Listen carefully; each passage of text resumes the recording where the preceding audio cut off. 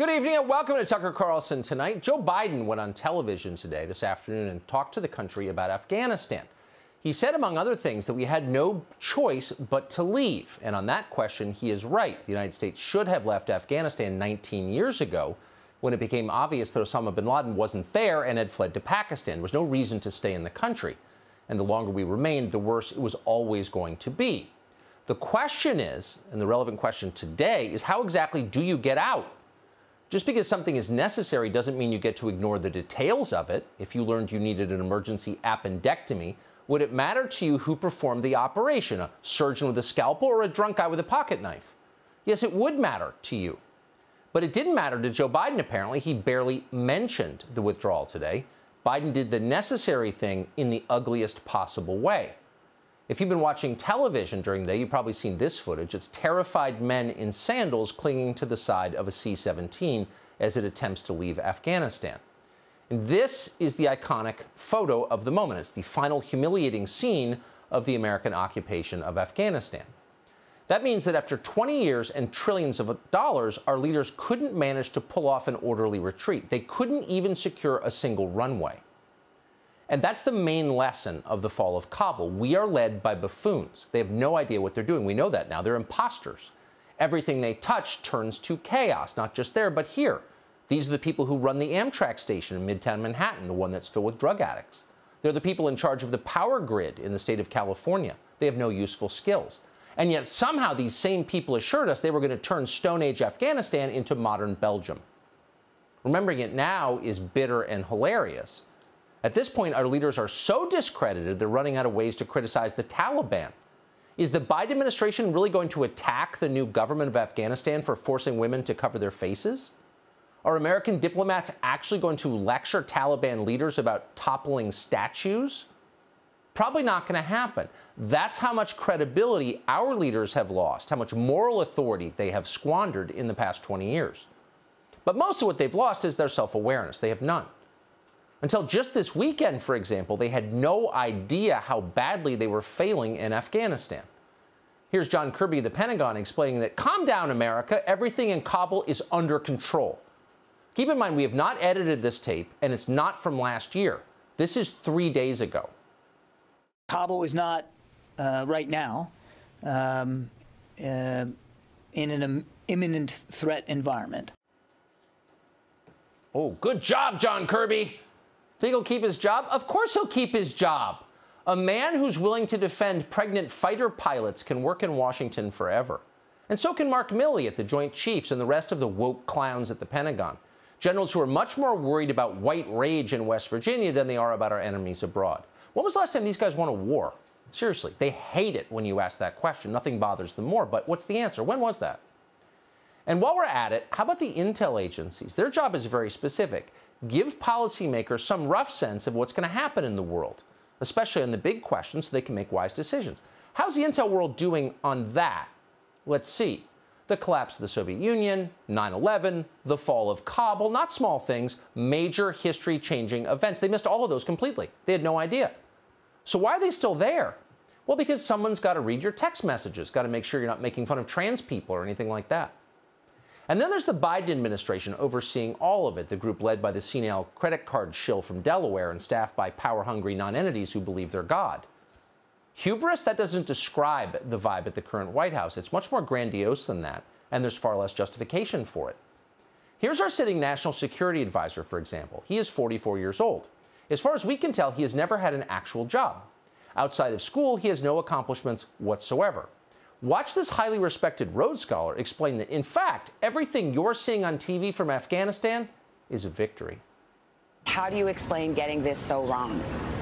Well, first, Savannah, to be fair, the helicopter has been the mode of transport from our embassy to the airport for the last 20 years. But you know the larger point. It's not the helicopter. It's not the mechanism. Forth, so No, it's the last-minute scramble. You know that. It's the last-minute scramble when the assurances from the president himself were this was not what we were going to see.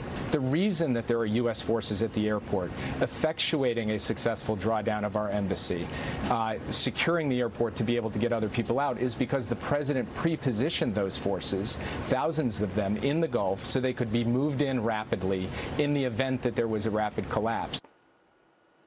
Oh, so they're effectuating a successful drawdown of our embassy.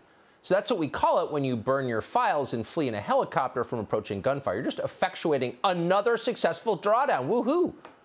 We could go on. We could torture you with the failures and the details. We haven't even mentioned our, quote, Secretary of State, Tony Blinken, a man so mediocre you gasp when you hear him speak. Can you really be that dumb and run the Department of State? Yeah, you can.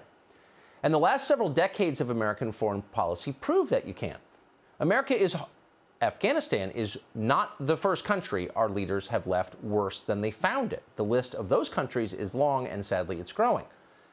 Part of the reason is that for decades, left-wing academics in the U.S. have used the developing world as a laboratory to test their theories about how societies ought to be ordered but aren't. Over time, they've constructed a parallel government of NGOs that work alongside our Pentagon and our State Department, as well as with the United Nations, to impose radical social engineering projects on the world's poorest people who have no say in the matter. Over the past 20 years, for example, Congress has allocated close to $1 billion to export academic feminism to Afghanistan. Where'd that money go? Well, it went to programs like a 2-year master's degree in gender and women's studies offered at Kabul University, something Afghans apparently never knew they needed. Another U.S. government effort, meanwhile, funded, quote, activities that educate and engage Afghan men and boys to challenge gender stereotypes. Right, they weren't doing that enough. And of course, always and everywhere, our leaders enforced the most American of all cultural exports, affirmative action. American-funded gender advisors demanded that women compromise at least 10% of the Afghan National Army and a still larger proportion of that country's political leadership. Thanks to American-imposed gender quotas, dozens of women ultimately were installed as representatives in Afghan's parliament. How'd that work? Well, the whole thing was a sham, as always. In fact, many of these new female legislators had never been to the provinces they claimed to represent. Almost nobody in Afghanistan liked any of this, by the way, and why would they? As one USAID official conceded in a classified report, quote, focusing on gender made things more unstable because it caused revolts. It caused revolts. But officials kept doing it. They kept pushing radical gender politics anyway because they could, because they were in charge of these Stone Age people they were going to educate. This is the face of the late American empire, gender studies seminars at gunpoint. This is not like other empires. Unlike other empires, ours does not operate for our benefit. America toppled Saddam but took no oil. Remember that? Instead, the entire point of our imperial project is to give meaning to the empty lives of the neoliberal bureaucrats who administer it, and then enrich the contractors who work for them, who are enriched, you'll be happy to know. What role do the rest of us play in this? None. We just pay for it. Yesterday, to underscore that point, the Biden administration told us that American citizens would not be given priority in the evacuation from Kabul. So our government's official position is that American lives are not more valuable than the lives of foreigners. But you already knew that because you've seen our southern border.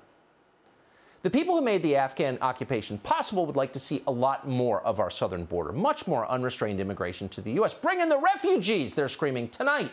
That's the only lesson they're taking from this debacle. Quote, America must not stand idly by, Mitt Romney tweeted today. The president must urgently rush to defend, rescue, and give and expand asylum. There is no time to spare. There's lots of time to spare as Americans die of fentanyl ODs and millions of foreign nationals whose identities we can't confirm move here. But when it comes to bringing Afghans to our country, there's no time to spare. And Liz Cheney firmly agrees with that. So does her friend Bill Kristol and Nancy Pelosi and Victoria Nuland at the State Department and so many more just like them. These are the architects of the disaster we are watching unfold on television. They should be groveling for our forgiveness, but they're not. Why? Because contrition requires decency. There's no chance. So we're getting it. And if history is any guide, and it's always a guide, we will see many refugees from Afghanistan resettle in our country in coming months, probably in your neighborhood. And over the next decade, that number may swell to the millions. So first we invade, and then we're invaded. It is always the same. We'll be spending a lot more time on that subject in coming weeks because it matters. But first, since Kabul has just fallen, it might be worth asking the most obvious question of all. Why did the Taliban win? How did the 6th century triumph over the 21st century?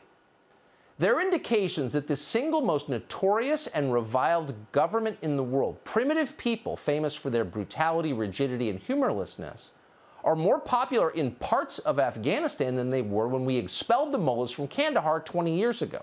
They don't seem to be less popular. So how did that happen? What's the answer?